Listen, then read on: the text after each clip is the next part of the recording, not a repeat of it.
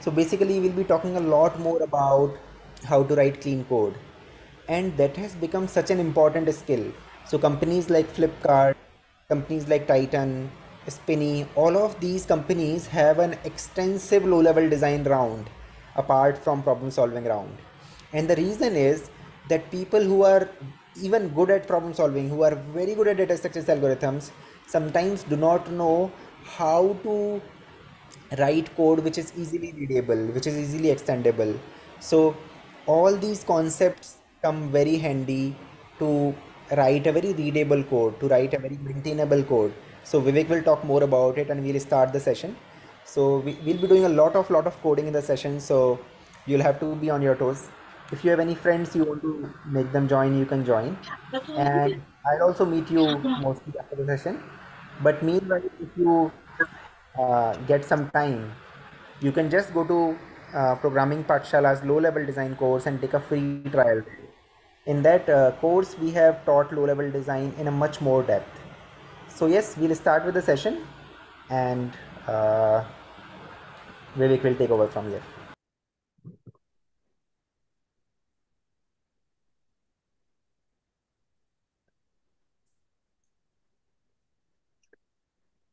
Hi everyone, am I audible? You can just type in yes or no if you can hear me. Okay. Okay, great. That means we can start.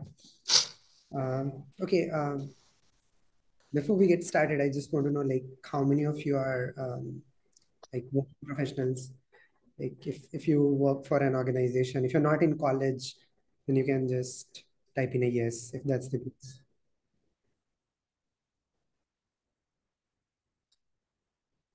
Okay. Okay. Okay. Great. Uh, Quite a lot. Cool. Now, how many of you are here who are, you know, who are probably hearing about low-level design for the first time, or you have heard it, but you feel like you don't know much about it? So you can just say yes if that's the case. Okay. So, so let us first talk about the very basic things to set the forum right, and then we can probably go on into intricate details of things, right? So like all of you code, right? All of you are programmers, so all of you write code for your organizations. But tell me just one very simple thing. Uh, Whenever you raise a code review and somebody has to review your code, does that person only look at the functionality part of it? What I mean by functionality is that does he feel convinced if the code takes in the correct output and gives the right output? Is that is that just enough? The answer is no, that's not enough. Because you can have a code which is very poorly organized, okay, and still it produces the right output. So if you remember the first code that you might have written when you would have started to code, what kind of variable names did you use? You used variable names like int, ijk. You gave function name like func and all. You did all sorts of things, right? But do you do that in your organization? Or do you do that while building a good project or contributing to an open source? Do you ever do that? You don't do that. What is the reason behind that? The reason is that you don't just write code for machines to compile and run. Rather, you write code for your fellow developers to understand and to make changes to it. Because tomorrow, if you leave the company and somebody else has to step into your shoes, he should be able to understand what are the features that are supported right now, and he or she should be able to quickly get hold of what the code does, right? So the first aspect is readability and maintainability. uh, a code which is written well should not take too much of efforts to be understood by others. So that's an important thing to understand. Another thing is that I'll give you probably a very simple example. um, Code which is not designed well, which is very very unorganized, Such kind of code is very fragile by nature. Okay, so I'll just quickly share my screen and I'll probably try to relate a few things. What is a fragile code? You might have heard of this thing, this term a lot from different people, even from your senior developers. I believe you would have heard these things. So I'm just sharing my screen. You can let me know if it's visible.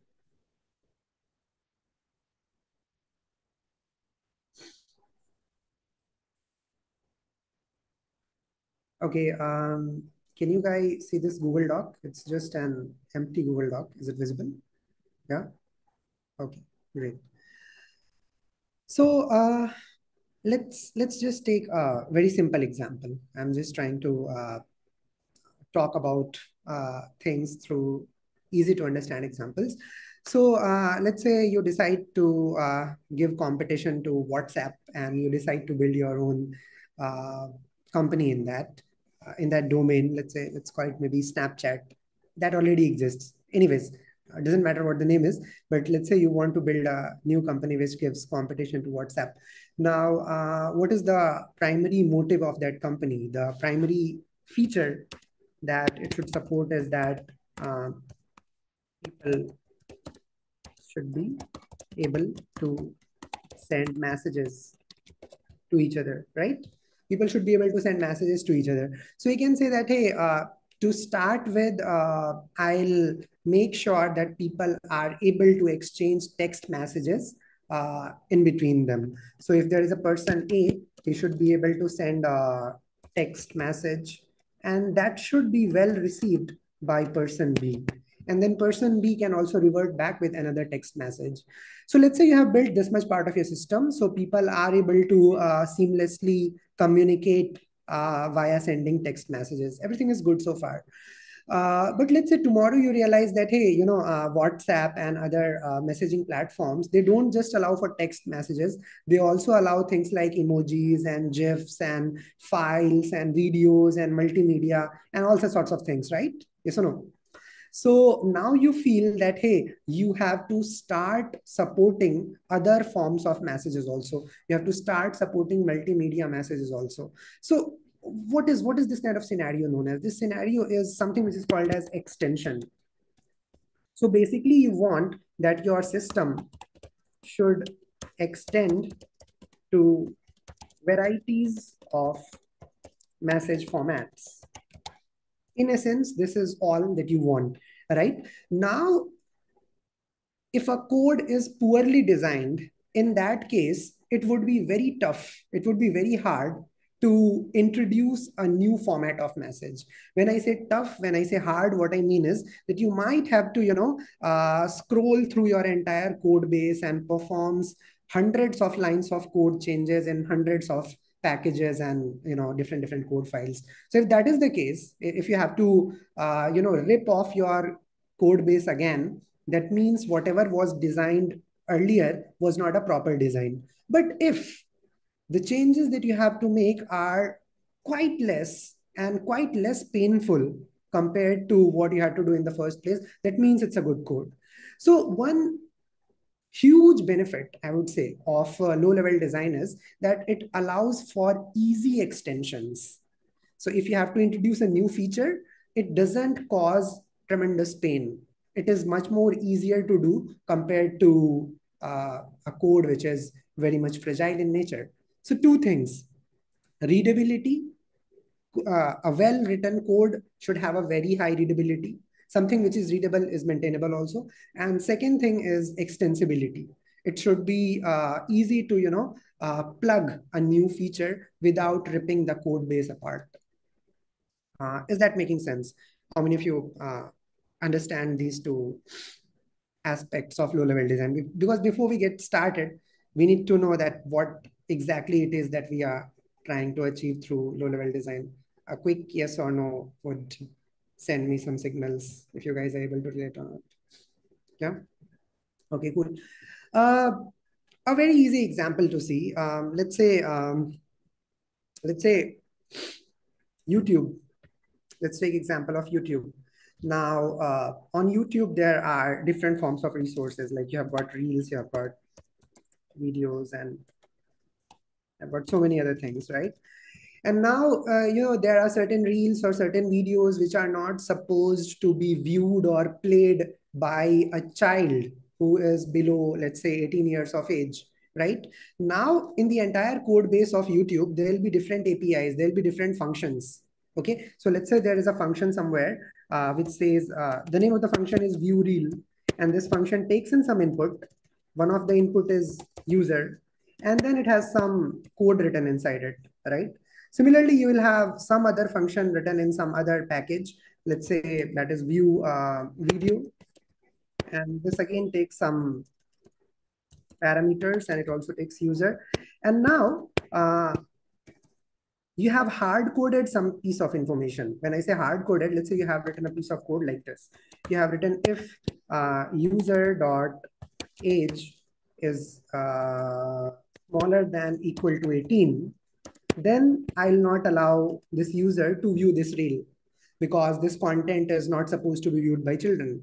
Okay, now this value 18, you can see that it is hard coded. So you can very much expect it to be present here also.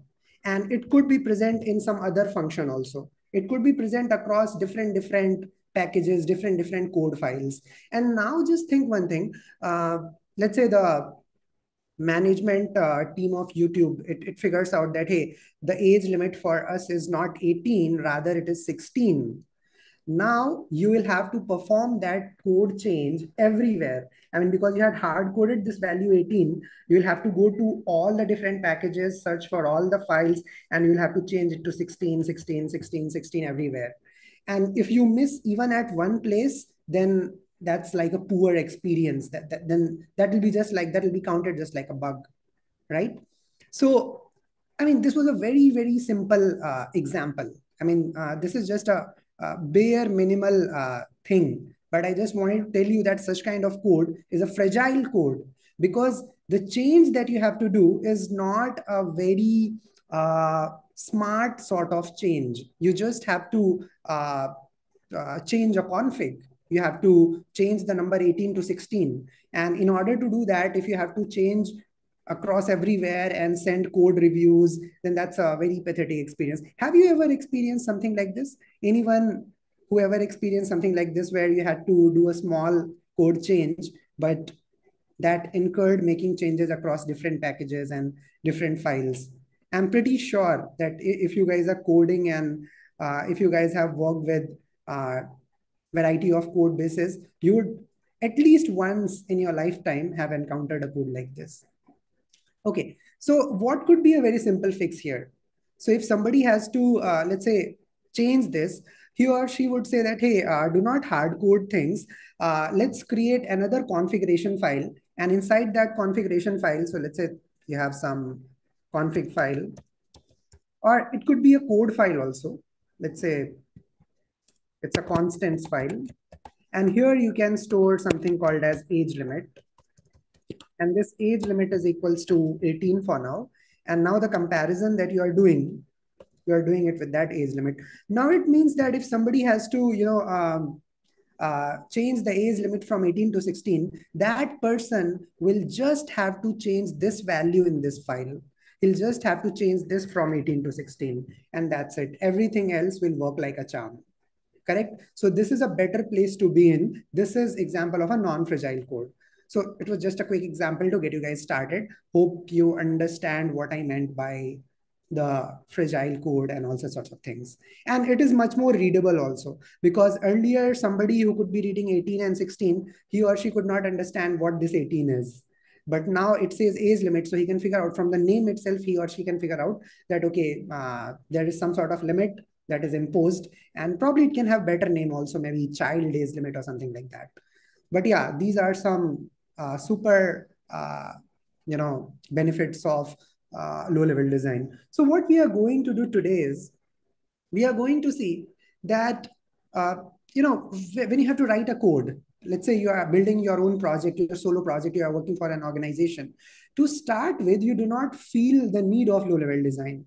Why? Because there are very few features that you have to support.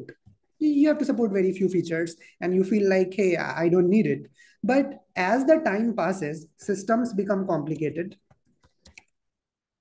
Systems becoming complicated means that there are many more features that the product team brings in and wants them to be supported. And when those features come in, then as a consequence of that, so many if else conditions, so many, I would say, nasty if else conditions start getting introduced in your code base. That is the point of time when you start to feel the pain. Because too many if else conditions, that means a code might not be doing one thing at a time, multiple things.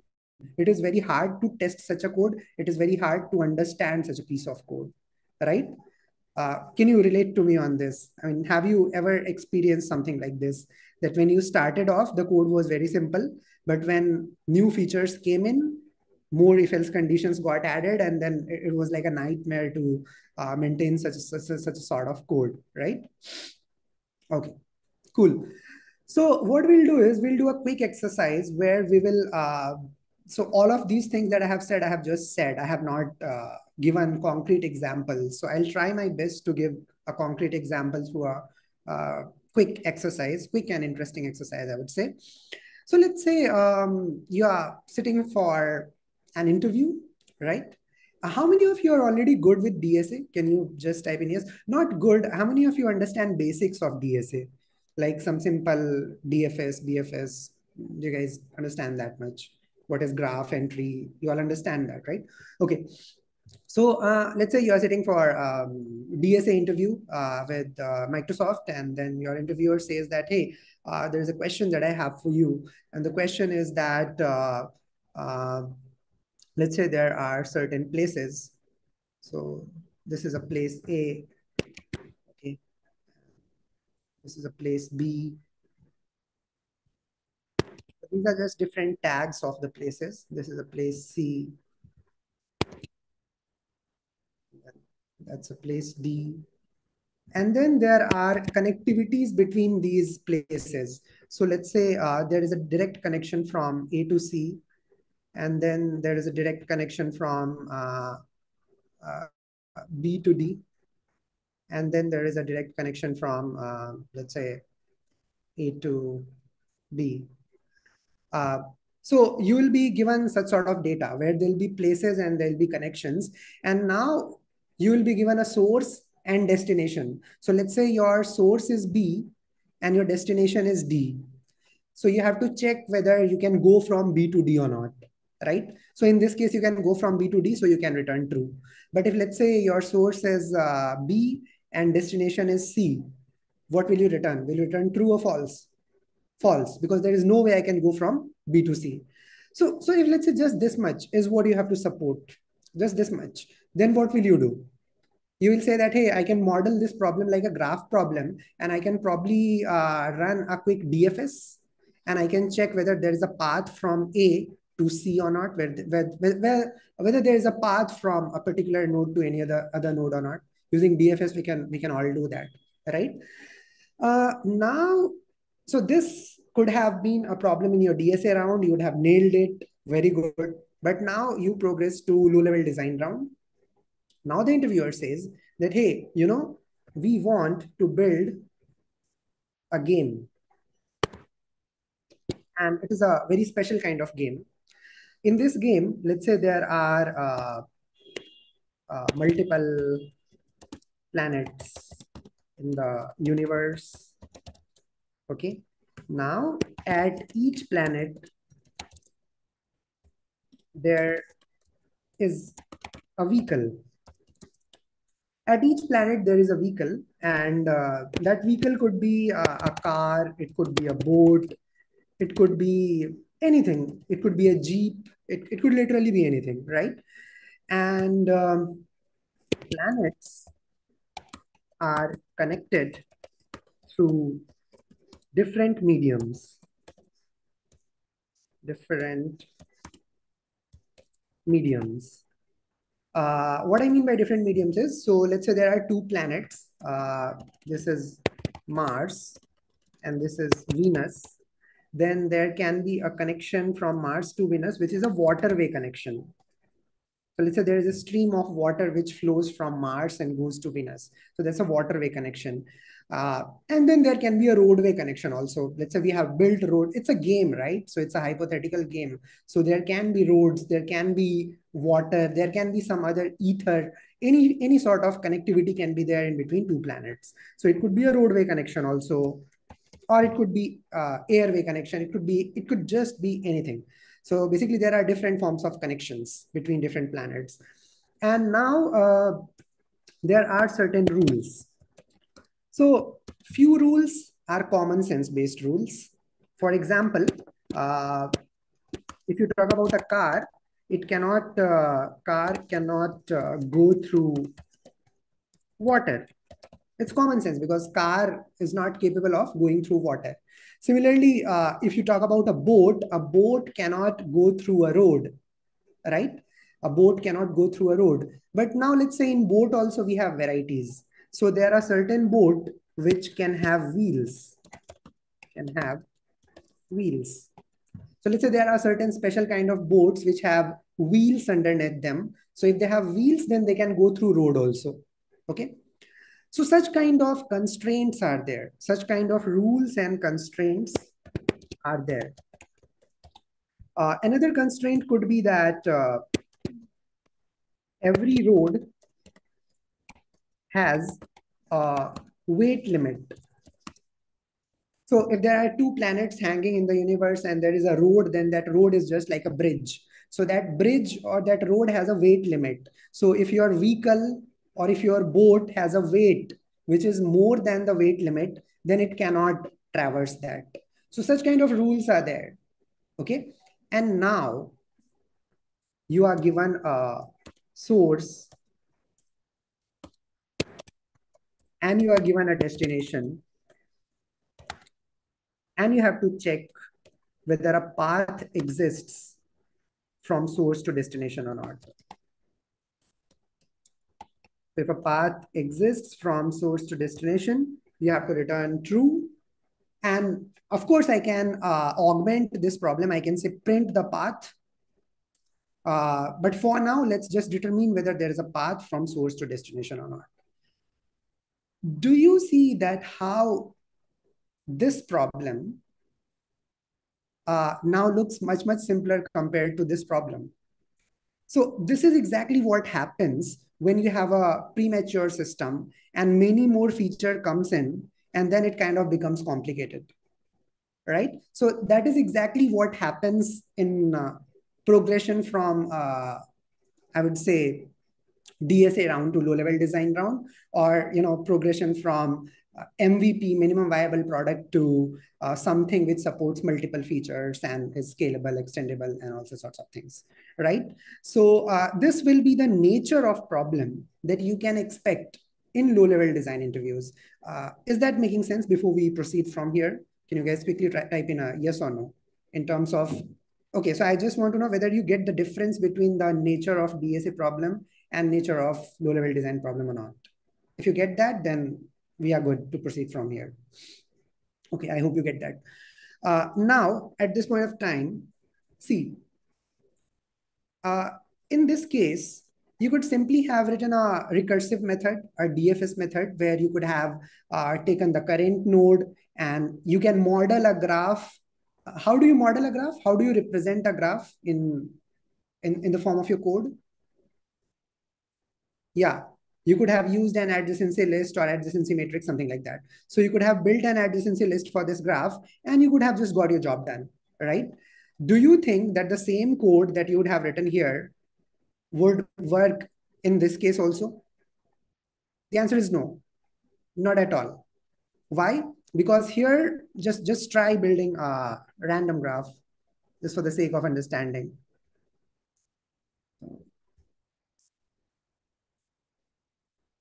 Let's say there is a planet.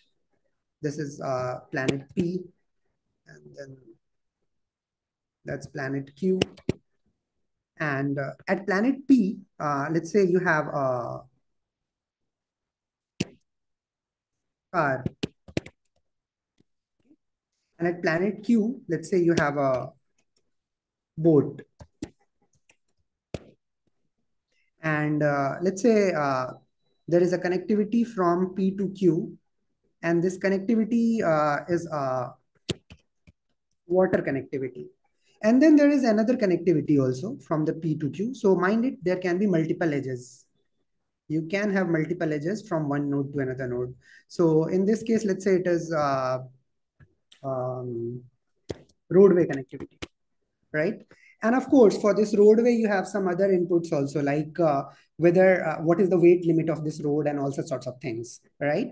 And again, for this car also, you have what is the weight of this car. For this boat, you have what is the weight of this boat and whether this boat contains wheels or not. So such sorts of things are given. Let's say there is another planet and that planet is R. And here, let's say you have a boat again. And let's say there is a connectivity, and this connectivity is a roadway connectivity. So such kind of graph will be given to you. And then, so I have just drawn a small part of it, but there can be, this graph can actually be huge. So now you will be given a source and you will be given a destination and you will be asked whether you can go from source to destination or not. So see, in this case, in this example, you just had to check whether there is an edge or not. If there is an edge, you can go from A to C. But can you do the same thing here? Let's say you are at P and you have a car, and if there is an edge, will you just blindly say that I can definitely go from P to Q? The answer is no. What kind of checks do you have to make? The checks that you will have to make will be that, hey, this is a car and this connection is waterway connection. So of course, I cannot use this connection. Okay, this connection is a roadway connection. I can use it subjected to the fact that the weight limit of this is more than the weight limit of car. Correct? So all these checks you will have to do. Now think of it in this manner. Can you already imagine some if-else conditions creeping into your code? So the moment I spoke, you should ideally have imagined. Because when you look at a connection, you have to check that what is the type of that connection. If the type is water, no. If the type is road, then I have to do another if check. That does the weight limit compare with that weight limit? So there are so many if else checks now. How about now? If you couldn't imagine if else checks that time, can you imagine now? Can you see those if else checks creeping in, right? And as the system evolves, as we you know go on to say that now somebody says that, hey, people will really love if we have aeroplanes also as vehicles. Now aeroplanes can have some other sort of constraints, and let's say there is some ether based connection, then that can have some other sort of constraints. So as more and more configurations creep in, your code will start getting dirty. At this point of time, you have to think, you have to design your code in a way that it doesn't change. I mean, the major part of your code, what is the major part of your code? The major part of your code is the algorithmic engine of it, which is DFS part, which runs DFS and searches for a path. Now that should not be polluted if a random product manager says that I have to introduce a new vehicle or I have to introduce a new connection. That intelligence engine should not change. So if you can design your code in a way, then in a way that it does not change, then that's a great low level design. Now, how to achieve something like this? The way to achieve something like this is, so tell me one thing, how many of you are clear with the some basic concepts of OOPs, like polymorphism, inheritance, and encapsulation? Do you guys understand that? Everyone else? Okay. So there is a very important concept through which we are able to design extensible systems, and that is polymorphism. What is the meaning of polymorphism? It means multiple forms. See, if else conditions comes inside your code when there are multiple types. And then for multiple types, you need to have if else checks, that if this connectivity is road, if it is water, for different connectivities, you have different logic. Using polymorphism, what you can do is that you can declare some super type. The super type can also be called as, you can call it as a parent class. And then there can be some child classes under it. So in order to introduce polymorphism, you first have to figure out that what components of your design are going to have multiple forms. Tell me, is planet going to have multiple forms? No.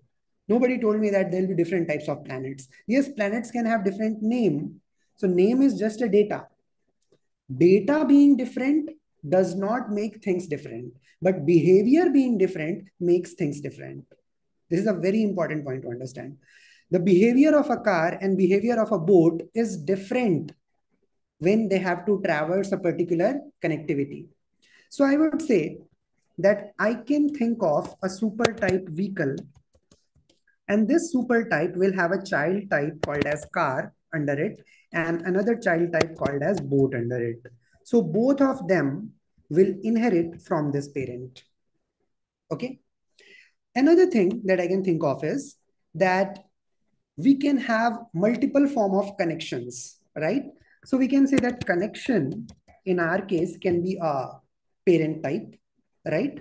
And then there can be a roadway connection, and then there can be a waterway connection. So basically these guys are parents, and these guys are all children, right? Okay, do you understand this point? How many of you get it? Yeah. Yeah, some of you are talking about boat with and without wheels. So we'll see that whether we need to have wheeled boat and non-wheeled boat, or can we model that wheel thing as data. We'll see that. We'll see that when we'll write the code. But this much makes sense to all, right? I believe it should. Okay. Now, at this point of time, so when I've explained this thing, you also, I'll assume that you have some experience with polymorphism. And if you don't have, I'll give you a quick example. You have to attend to it very carefully. If you attend to it, you will be able to understand the remaining part of the code that I write. Okay, because I have to write code in a language, I have picked Java for that. But even if you don't know Java, you should be able to understand the gist of it. I mean, because the design patterns and design principles, they are not specific to language. If I can do it in Java, I can do it in Python, C++ also. Okay. So, so yeah, let me just show you my ID.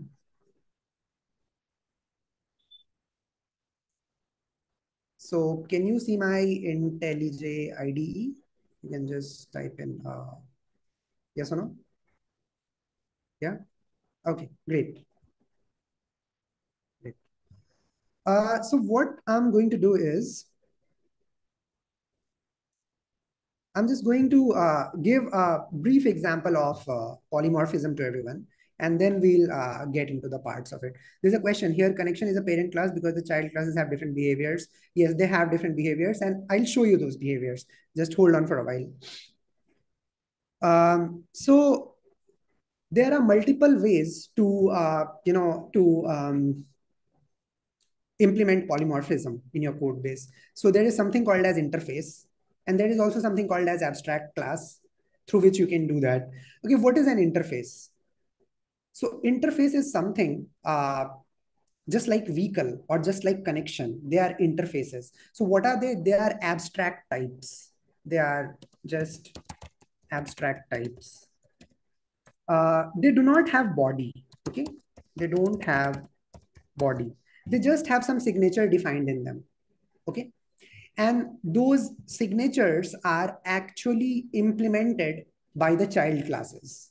Just think of it in this manner that there is an interface called as animal. Okay. Now, an interface animal can have a empty method speak. Why that method is empty? Because the way a cat speaks is different than how a cow speaks or how a donkey speaks. So all those donkey and cow and crow and everything, those would be child classes which will be implementing that interface. And when they implement that interface, they will be implementing their own body of this method. This is what they are supposed to do. So in this case, there is an interface item. It has an empty method get ID, which returns an integer. And now what I have done is, okay, this is just a toy example. This is to get all of you on the same page regarding polymorphism. So let's say there is a class that I have written. The name of this class is item A. Now item A, it implements item. Okay, because it implements item, so it is forced to implement that method, which is get ID. Okay, so you can see that it implements get ID over here, right? Now, what it really does in this method is not an important thing for us to understand, because this implementation could be simple, it could be complicated depending upon what kind of class it is. The logic to get ID could also be something like where you have to make a call to database and then get some ID and then return that. It could be anything, or read a file, or do anything, right? Similarly, there is another class called as item B. Now this also implements item and it has get ID method, right? Now the important thing is that if I, let's say, go ahead and create a main class,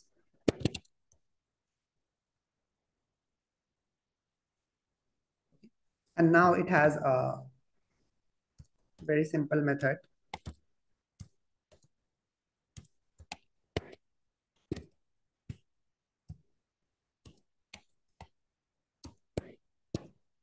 Now, if I create an object of item A, this is the class item A. If I create an object of it, let's say I do new of item A, it has a constructor which needs ID and name. So let me just pass that. Let's say the ID is 1 and name is Fu. Now, uh, you know, as always, we can definitely do something like this. Item A equals to this thing. So I can store this object in a type item A, but I can also store this object in a type item. I can do that. Why I can do that is because this object belongs to this class item A, and this class item A is a child class of item. So any object of this can be assigned to item. It can be done. So that's a very important thing to understand. And now at this point of time, if I do something like item dot get ID, then what will happen is that the get ID method, which is defined inside item A, that will get triggered. So the request will be dispatched over here, and then whatever is printed here will be printed, and whatever is the ID here, that ID will be returned. So I can just play around with this. If I just run this piece of code for a while, you will see that because it contained a hello message here, you will see that hello will get printed. Okay. So yeah, as you can see, hello has got printed, right? And now, uh, let's say, let's look at the get ID method, which I have implemented in item B. In item B, there is no hello. I'm not printing any hello over here. So if I just change my code here, if I just make this item B, and now if I call item.getID, then this getID call will be dispatched over here. Why? Because the type of this item is item B now. It is not item A, right? So now if I run this piece of code, you will see that that message hello, it will not be printed. Yeah. So yeah, right now the code is running, but yeah, you can see it has finished and nothing got printed, right? What is this? This is a dynamic behavior. This is a dynamic behavior. I mean, when I call getID method on this item, then the behavior of this method changes during runtime. And it depends upon what object it was assigned to. If it was item B, then it behaves in accordance with item B. And if it was item A, then it will behave in accordance with item A. Now just think of it in this manner, that if you have a certain vehicle and you say vehicle.move. Now, if that vehicle is a car, then it will move like a car, because the method move, which is defined in the interface vehicle, will be implemented inside car.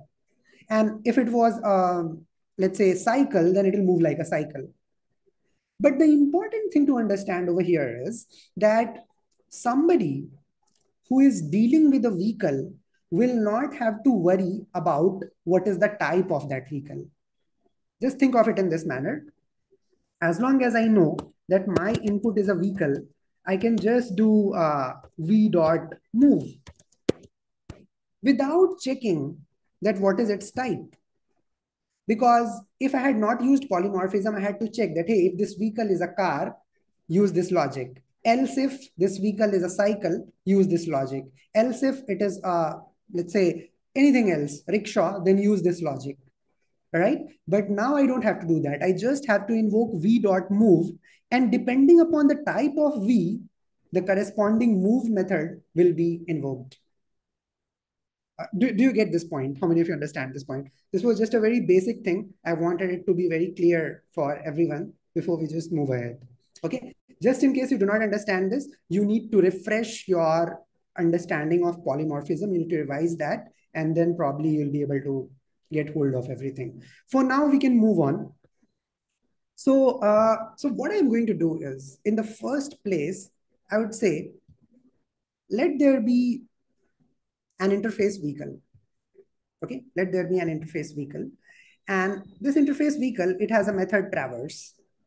And this method traverse takes something called as connection and returns true or false. Because if you remember, a vehicle has to traverse a connection, right?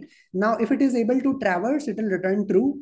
And if it is not able to traverse, it will say that, hey, I could not traverse. So it will return something like false. This vehicle has been made interface for now. Keep it in your mind, right? How about connection? We intended to make this connection also as an interface, right? So you can see there is another interface called as connection. Now this interface has several methods inside it.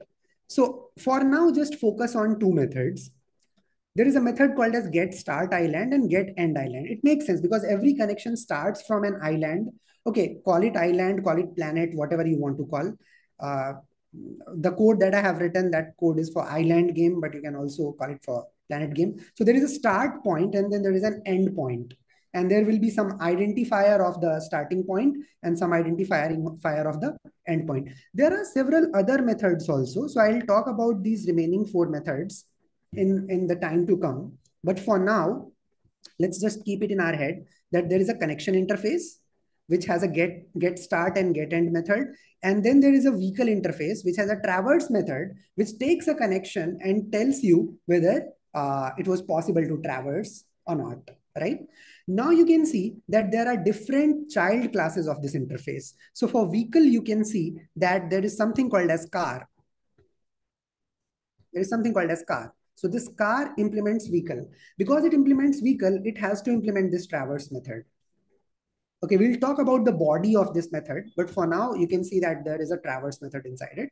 And as I told you, a car has a weight, and that weight is an important factor, right? So it has an additional data called as weight, and using this weight, probably we'll be doing something.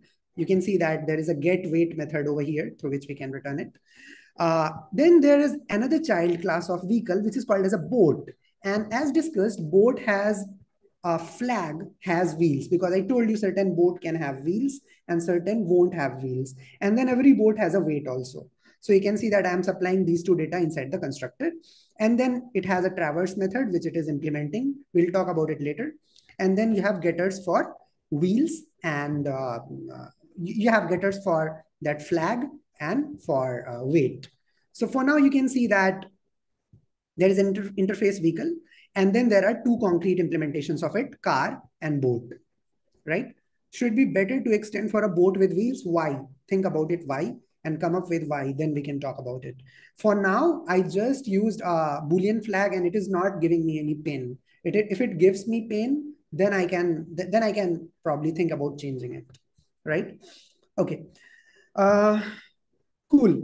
So yeah, now the next thing, we have to model this graph. We have to model this graph in some form. Now, in case of DSA, you used an adjacency list where you had a vector, where you had multiple vectors, right? So for every node, you maintained a vector of the nodes which are directly attached to it. What to do in this case?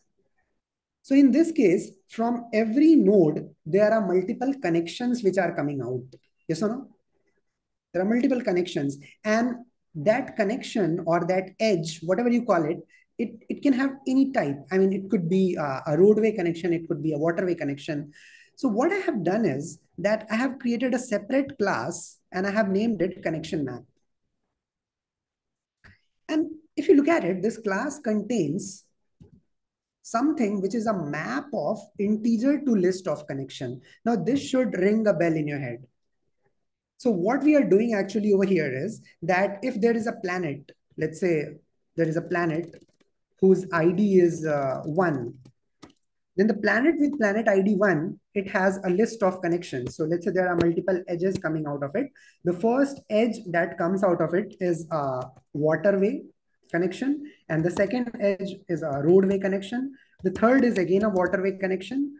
So basically, in order to store these details, I have kept a map where the key is the identifier of my planet or my node, and the value is a list of edges, the list of connections which are coming out of it. Now, every connection has the relevant details that I need to seek from it. How? Because if you look at the definition of connection interface, it has a get start island method and it has a get island method, get end island. So I can get to know that, yeah, what is the starting and the ending point of this edge? I can get to know that. And I can also call these methods to check whether traversal is possible or not. Again, I have not touched these methods for now. Just stay tuned for a while. Let's just focus on this part. So you can see that this very important thing is in place. Now, because I have to build this map, uh, just like when you build a graph, you build your adjacency list. So here there is a method called as add connection. So whenever you are adding a particular connection, it's just like adding a directed edge in this graph. So the first thing that you do is you check the starting point. You get what is the start island or what is the start planet, whatever it is. And now you check whether this map contains that key or not. Because if it contains that key, that means there must be a list already. So in that case, you will simply put inside that list. I mean, sorry, this case is that if it does not contain, if this map does not contain that start island, then you will create a raw list, an empty list corresponding to that start island. And if it contains, then you will simply do a get. You will get the list and you will add to that list. So this is a simple adder. This is a simple adder for a new edge inside your graph. And what is your graph? Your graph is nothing but a map of uh, integer to list of connections. So you're basically adding connections inside it. Now there is a get connections method for a particular identifier. So let's say a planet has an ID 0 and you want to get all the edges which are emanating out of that. So you can simply return connections.getID and you will get the list of connections which are emanating out of that. So this is all about this class. Do you guys understand what is the responsibility of this class and why do we have it in first place? You can just type in yes or no. Yes, this is the directed graph as shown to you in the question. Everyone else? Yeah. Okay. So this was our connection map. Okay. Now let's get back to few important details. See, if you go back to the original question, I had told you that let's say you are currently at planet 1. And then at planet 1, you have got a vehicle which is a boat. And now there is an edge coming out of it, a connection coming out of it, which is linking it to 3, right? And let's say it is road. So now you cannot just blindly traverse this. You have to check whether this boat can traverse this connection or not. So I'm writing whatever I have said. Whether this boat can traverse this road or not. Now, in generic terms, I can rewrite it as whether this vehicle can traverse this connection or not. Because what is boat? Boat is a kind of vehicle. What is road? Road is a kind of connection.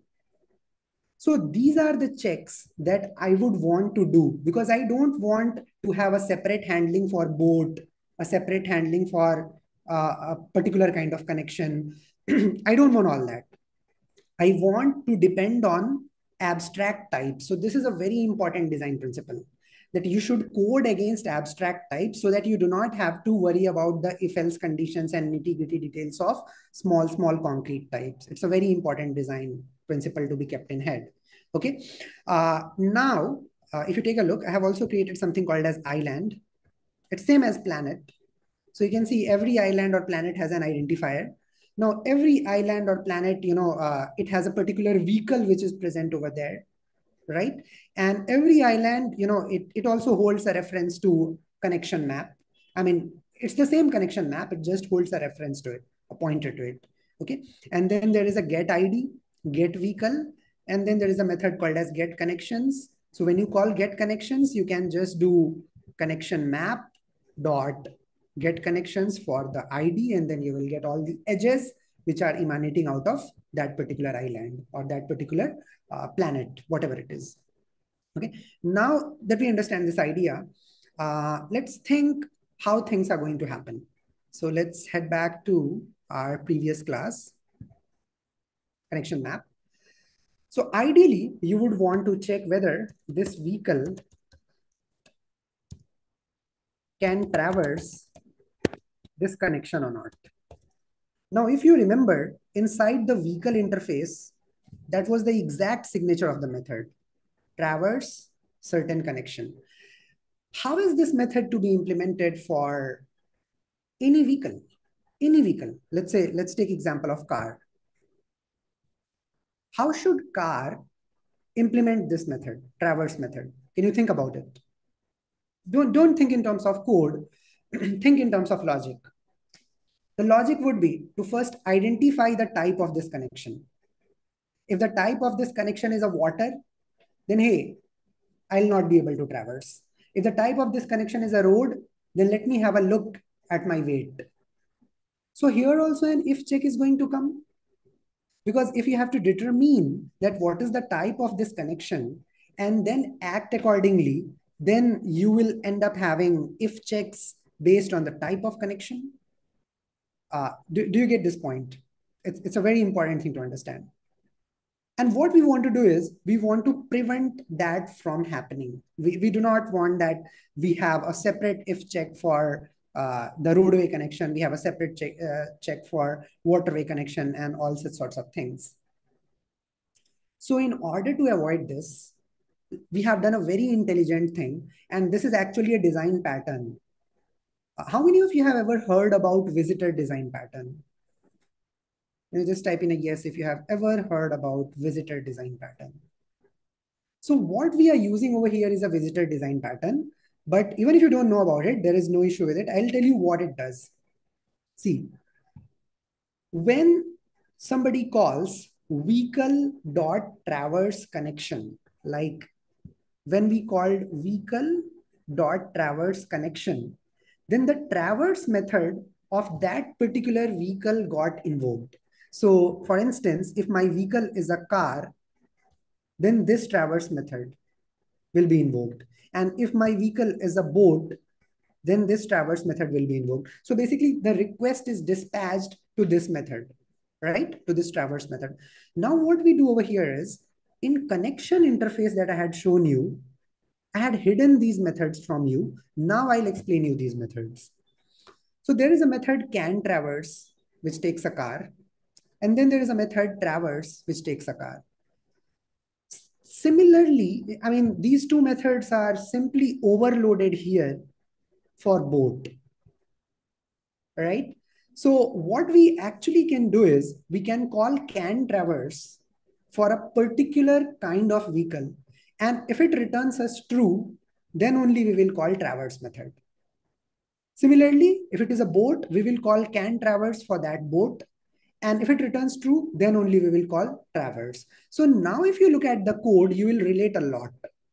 So what we are doing inside, let's say car, is that we are doing connections dot can traverse. We are saying if connection dot can traverse this. And what is this? This is actually this car. So if connection dot can traverse this, then only we are going to call connection dot traverse. This is a mechanism of double dispatch. So first time when the traverse was called, the request was dispatched here. And second time, the request is dispatched here. And in all these cases, you can see that we have protected ourselves from multiple if else conditions that would have crept over here. Piyush has a very good point. That is absolutely correct that we are depending on concrete classes here. Because if you look at the connection interface, it depends upon car, it depends upon boat. Now, tomorrow, if there is a helicopter, we will have to add that here also. But let me tell you, every design pattern, it offers you some benefit at the cost of some pain. Now, if that benefit is big, you embrace the pain. That's it. Every design pattern. No design pattern is picture perfect. If you talk about something like state design pattern, it is very powerful in cases where your system can be in multiple states. You don't need a lot of if else checks, but because there are a lot of states, they need to know about each other. So every design pattern has such cons. And yes, this design pattern has this con. So this is one major con of this design pattern, that tomorrow, if you introduce a new kind of vehicle, you will have to introduce more methods over here. Yeah, that is. But what is the benefit that we are getting? The benefit is simplification at this layer. I mean, if you talk about vehicles, the code inside the vehicle is super simple. It doesn't have to do a lot. So now, once you get this idea, you can see that this connection method, why it has these methods. You can now clearly relate why this connection method has this method, why this connection interface has this method. So just think from top to bottom. To begin with, you will call vehicle dot traverse connection. Vehicle is also an abstract type. Connection is also an abstract type. But when you call vehicle dot traverse, depending upon the type of vehicle, the corresponding traverse method will be invoked. So if your vehicle was a car, then the traverse method of car will be invoked, right? And now connection is also abstract. Connection is also abstract. So you ended up putting checks inside connection for different types of vehicles. So inside connection, you have a method called as can traverse for car, can traverse for boat, you'll have can traverse for helicopter, aeroplane, everything. And that will make sure that if can traverse is being called from car, then this particular method will be called, right? And if can traverse was called from boat, then this particular method will be called. Automatically, it will be called. So this is what double dispatch is. Do you understand it? Maybe 50, 60% at least, even if not all. How many of you get what I mean by double dispatch over here and why we are using that? You can just type in. So just in case if you don't get that, you need some practice, because the important precursor for low level design is good enough practice of oops and all. So when we also teach low level design in our course, we first teach clean coding principles and oops. Only when you are very good with that, we move on to the design principles, then the design patterns, and then the case studies, and then the concurrency, and then the other, blah, blah, complicated things. So there is, the learning is always scaffolded, right? Anyways, come to the most important point. So now you can see that we have a particular class called as roadway connection. Roadway connection is an implementation of connection interface. Okay.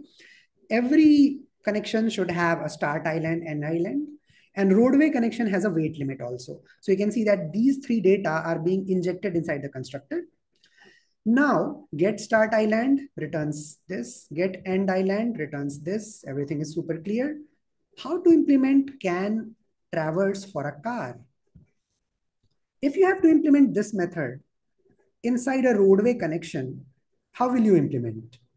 You will implement it by checking whether the weight of the car is smaller than equal to the weight limit or not.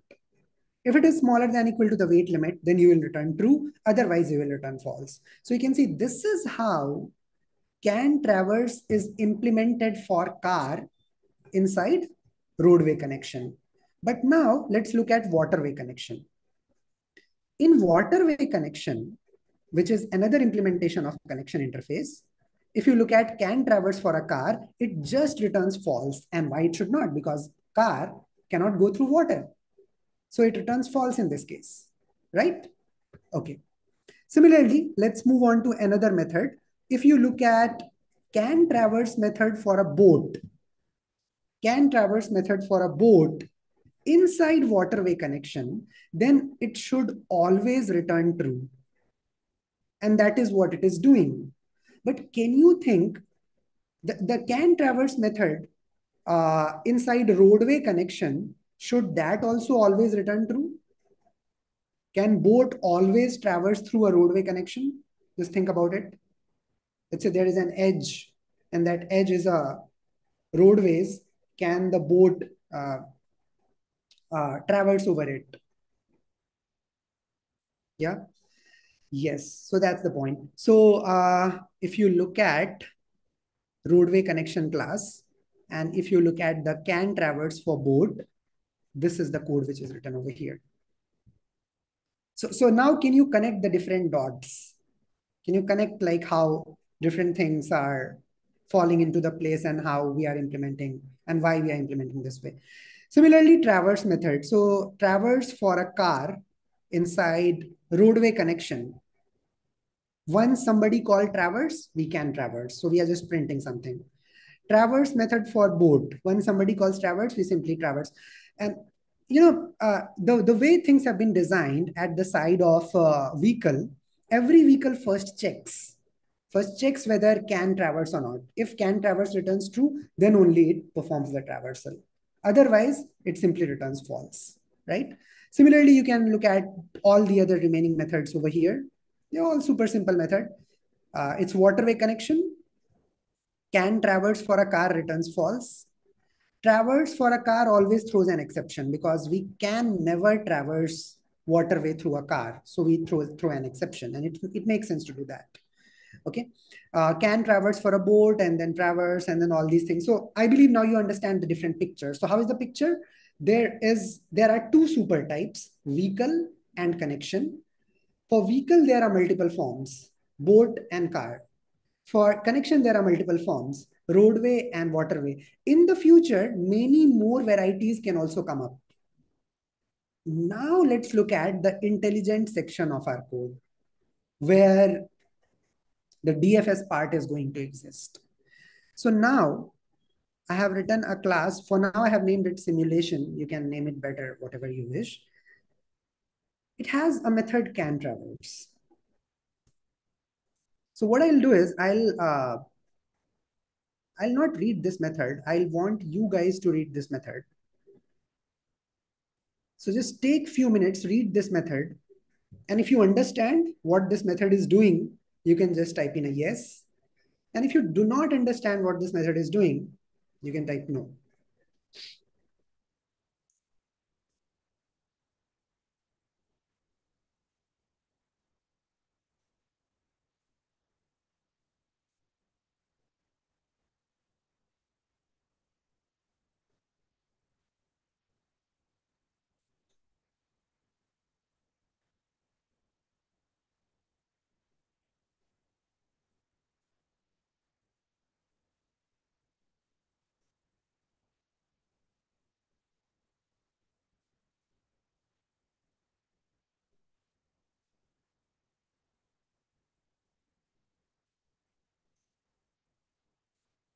Okay, Rachit is saying yes, he understood it. Very good. Anyone else who could understand apart from him?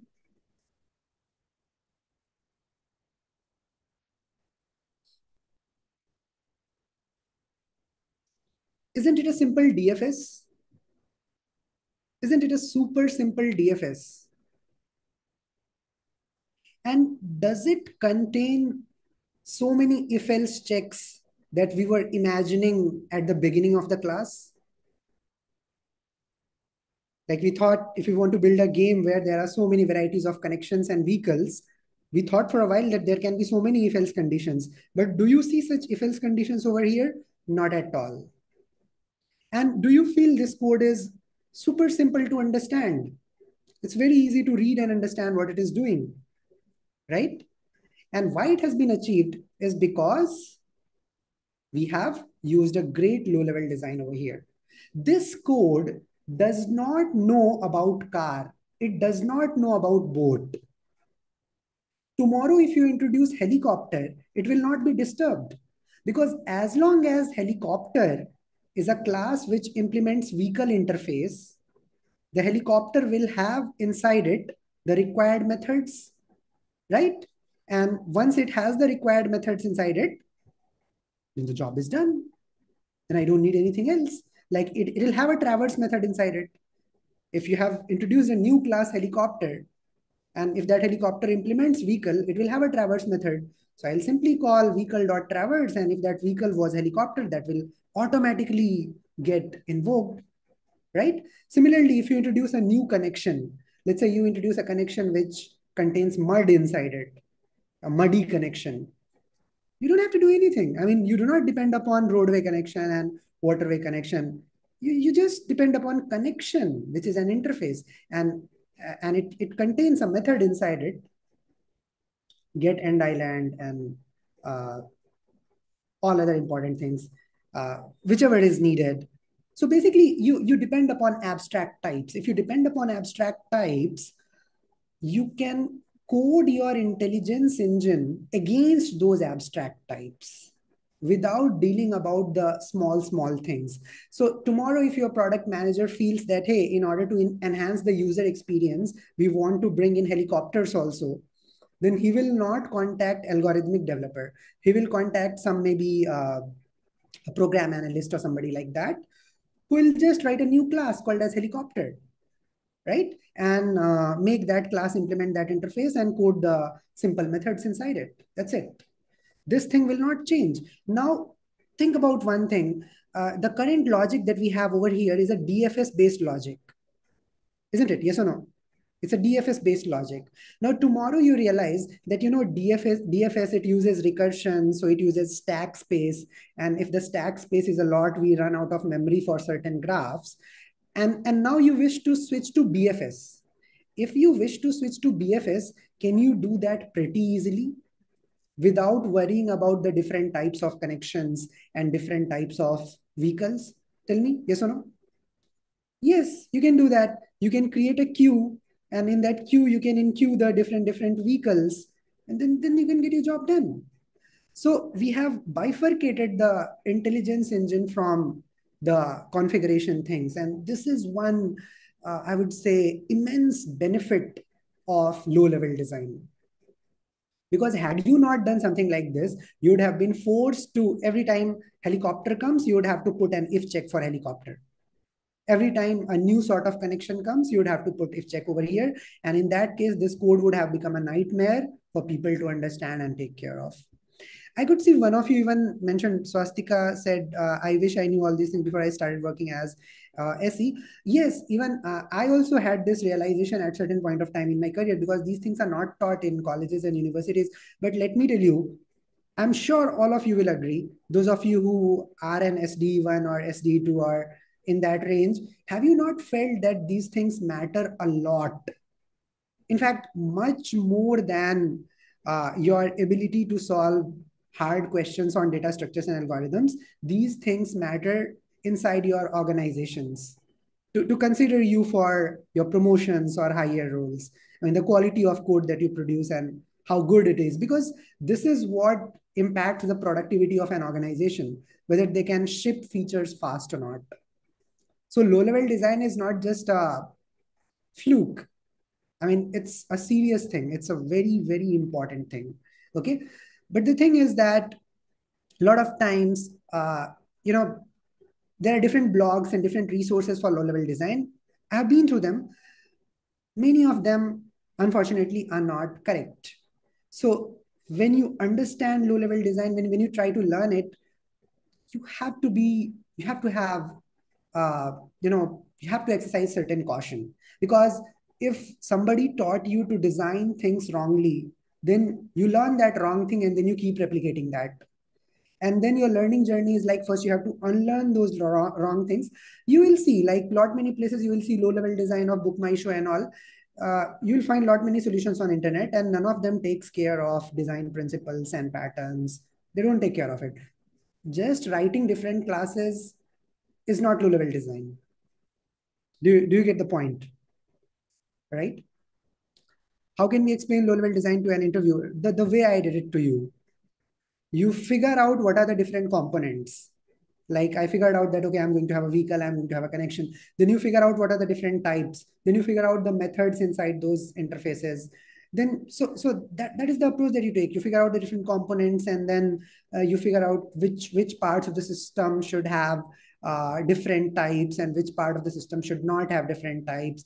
And it's not a 1 day job. It's not even a 1 week job. It takes at least few months to master these skills. But once mastered, these are very, very fruitful skill from the perspective of doing good at your current job, and also in terms of switching your job, applying to any good company which checks your machine coding skill or anything like that. Yeah. Okay, great. So now those of you who did not understand code, it's simple code where, whenever you do DFS, you check whether something is visited or not. So we keep track of the planets which are visited.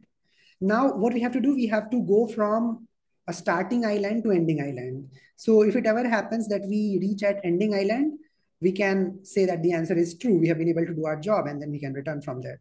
Otherwise, we do islands dot get current.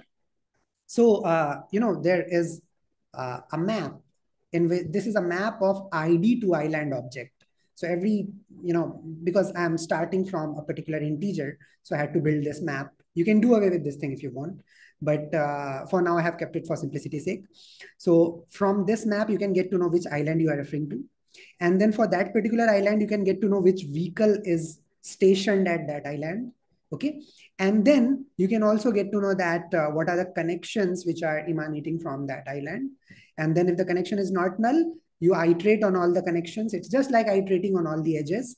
And then you first check whether the place where that connection takes you, whether that is visited or not. So if the end island, it is not contained here. And on top of that, if the vehicle is capable of traversing that connection, then we recurse. That's it. So that's the complete idea. You can do a quick check. So here you can see I'm building a connection map. So we have a connection map in which I have added a roadway connection. I have added a waterway connection, then another waterway connection, then another roadway connection. And then I have created 3 islands, in fact, 4 islands. And then I have called can traverse. So if I were to run this piece of code, looking at this data, you can build the map on your own. You can take out your pen and paper and try building the map. It's very easy. And then you can figure out whether it is possible to go from start island to end island or not. Let's check what is our start. Our start island is 0, and we want to go to 3. We want to check whether we can go from 0 to 3 or not. So it has returned false.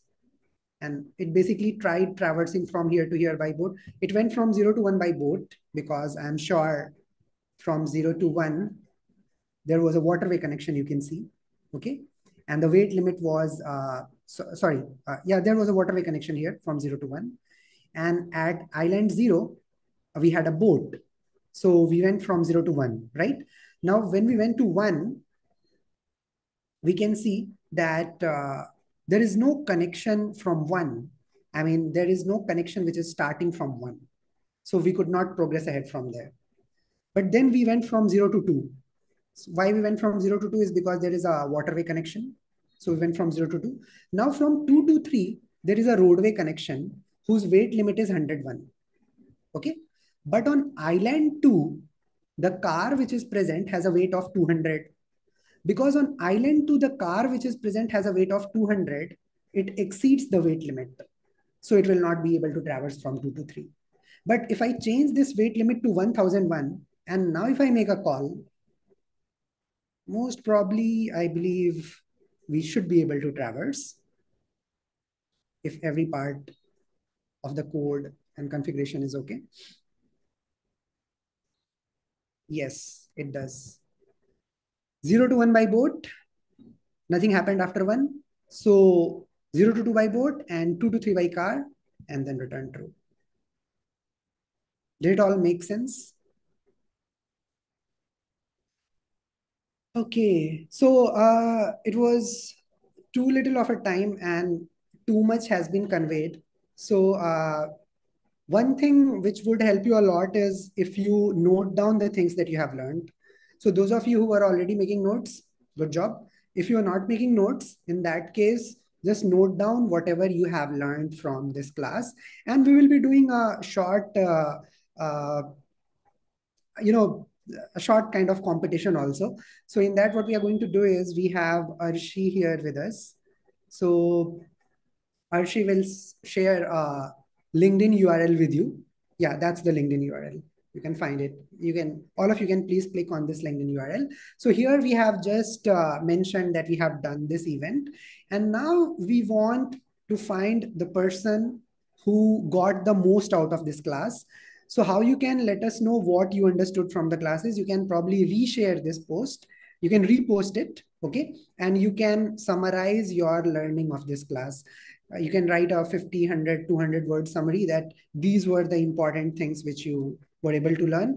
Arshi will forward it to me and I'll figure out that who probably summarized it the best. And then we have giveaways for that. Arshi, what's the giveaway? I don't remember. I think we have some goodies which includes t-shirts and probably some free subscription for certain days to our low-level design course. So Yes, those are yes. that is what you have, right? Can you Yes. say that again? Like, Two, yes. 2 weeks of LLD course subscription of Programming Pathshala along with a Programming Pathshala merch t-shirt. okay, that's cool. That'll be cool. Okay, so you guys can click on this link and whatever you have learned, whatsoever you have learned, if you want me to check it and give comments on that, and also if you turn out to be the best summarizer, grab the offers, feel free to share this post and comment whatever you have learned. Uh, so like when you repost something on LinkedIn, it gives you an option to do that. Cool. So I think that was it from my side for this session. I hope you guys kind of uh, found it useful on Saturday evening. Now, if you have any question, if there is anything in general that you wish to ask, you can ask. We can do a quick 5-minute Q&A, and then probably we can wrap it up.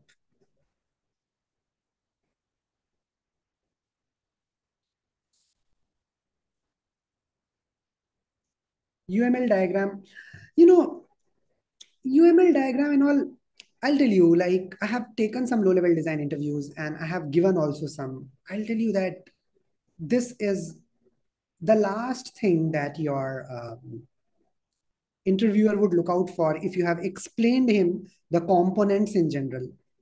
If you have explained him that, okay, these are the interfaces, these are the methods within those interfaces, no, you don't have to fill in the code. You just specify these are the interfaces, this is the class, this is the relation. Weaving them together is not a hard thing to do. And for a lot of case studies in our course, we have done that, but we have not repeated it everywhere because that's very mundane and that offers no benefit. Okay. Yeah, I know, because there is this trend of learning low level design where people create boxes and sequence diagram and UML diagram.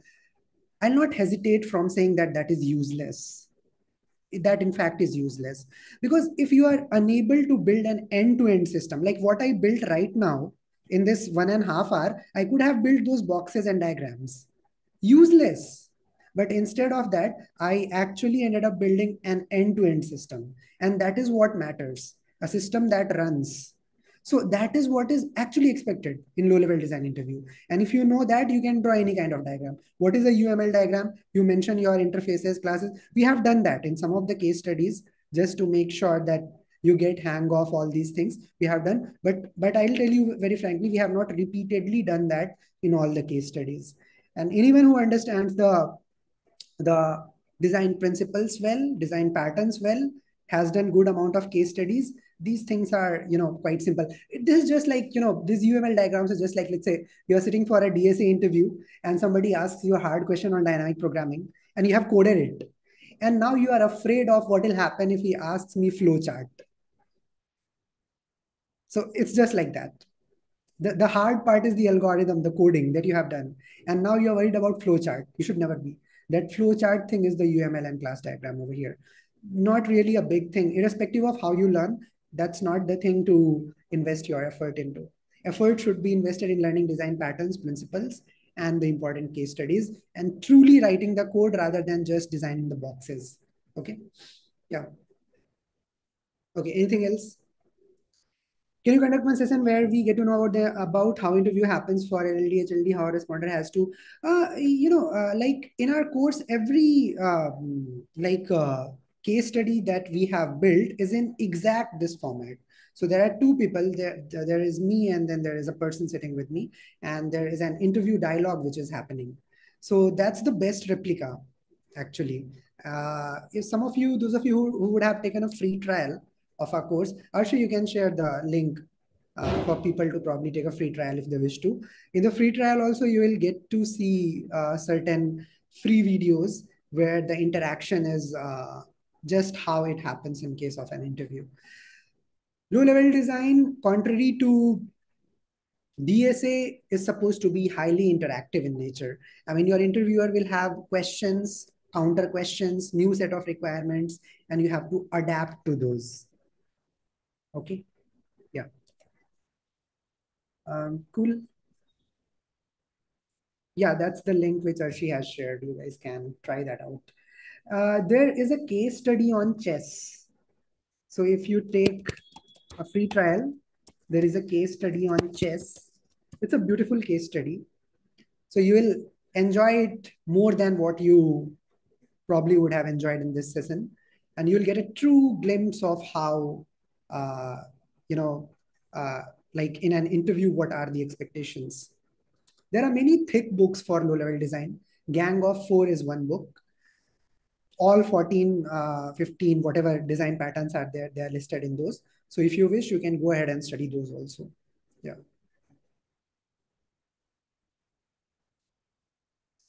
Okay. Anything else?